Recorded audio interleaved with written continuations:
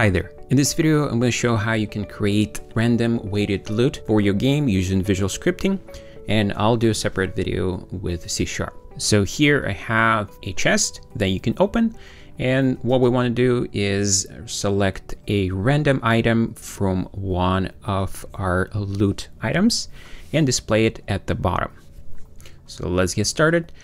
I'm going to go to my chest, and here we're going to add a script machine.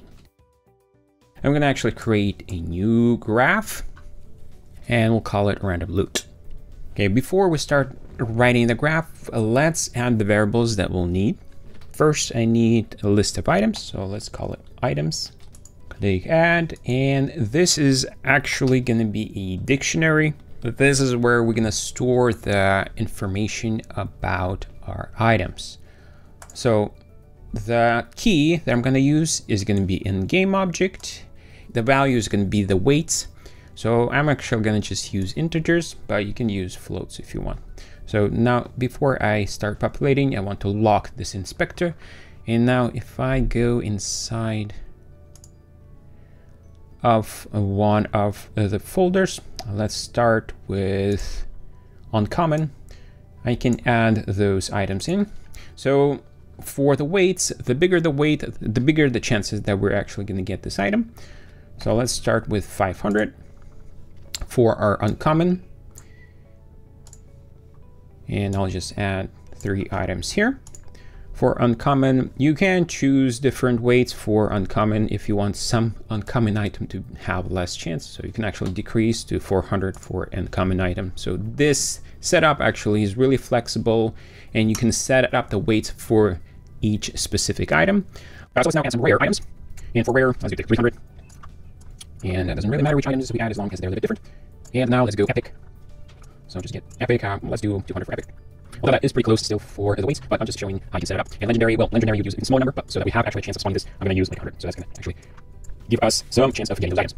Now, if you want to calculate what are the chances of getting a specific item, all you have to do is sum up the weights, and then whatever the weight for that item is, you take that weight divided by the total, and you get percentage chance of getting that item.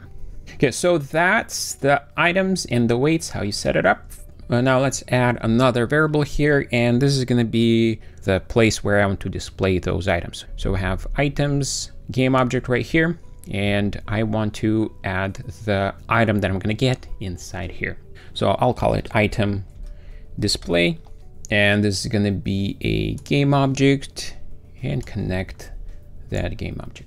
That's pretty much the 2 variables that we'll need in this setup. And now let's go and start writing our graph. So for our graph, we're going to create a Unity event. And this is so that I can trigger this event with a button, and I'll show that in a little bit. And this event is going to be just open.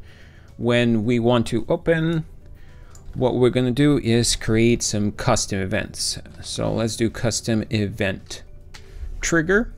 And the first custom event that we're going to create is count total. And the second custom event that we'll create is get random. Okay, so it's like creating functions, keeping the code a little bit cleaner and to know what's going on at each step. So I misspelled count, so let's do that, count. So now let's create those events, custom event. And this can be our custom event, count total and get random.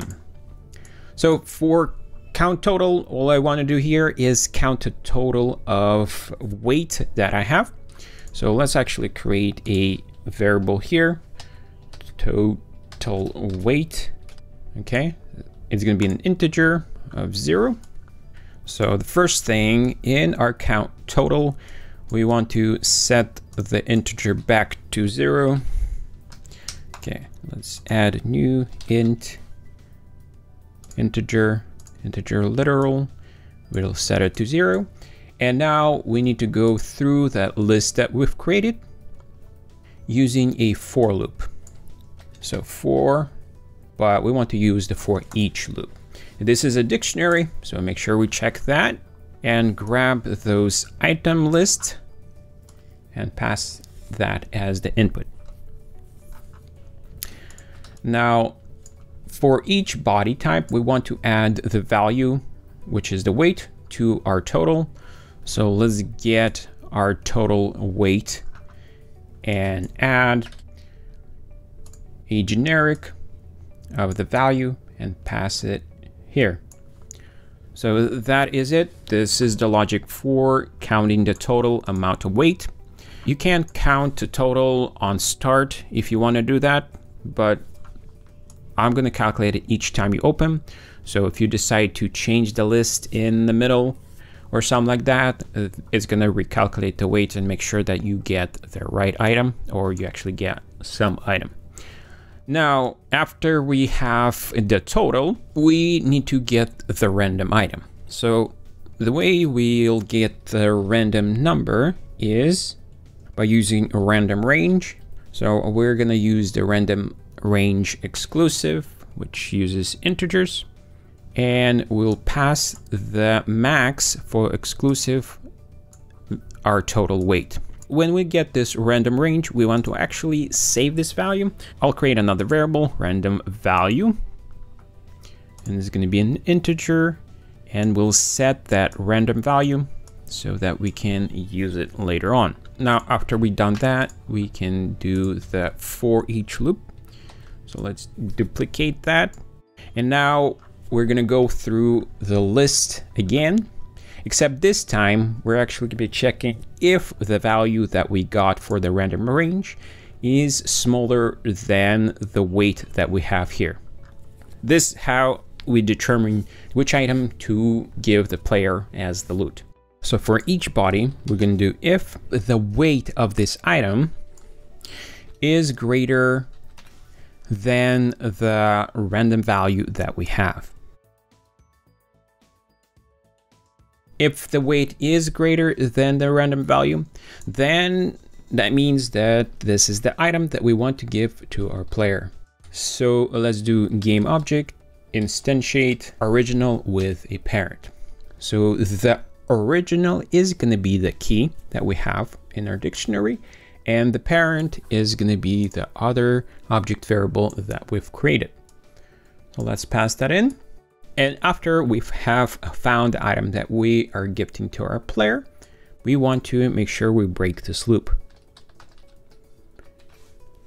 If the value, let me make sure I actually connect this if statement. If the random value is not smaller than the weight of this item, that means that we're gonna have to go to the next item. But before we go to the next item, we need to make sure we subtract the weight of this item from the random value that we have generated. So let's go and set our random value by getting the random value and subtracting the weight of the current item. And that's going to be our new random value. Let's connect that to false. So how this works is if we get a random value of 1, then we get to the first item and 1 is less than 500. So we're going to get the first item in the list.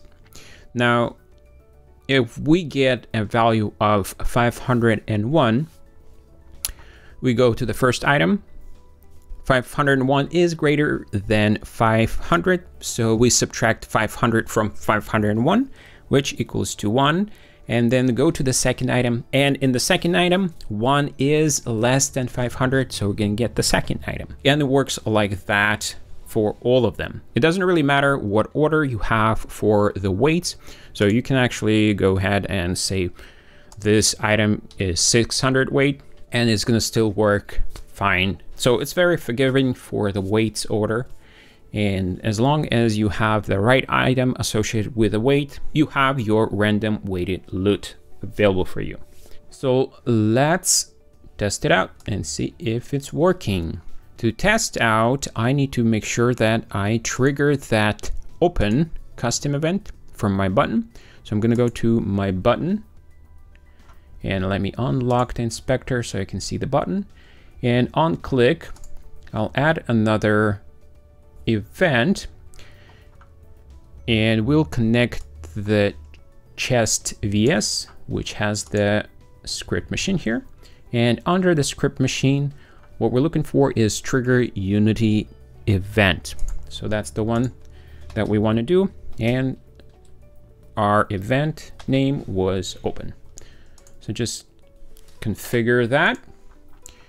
And we are good to try it out.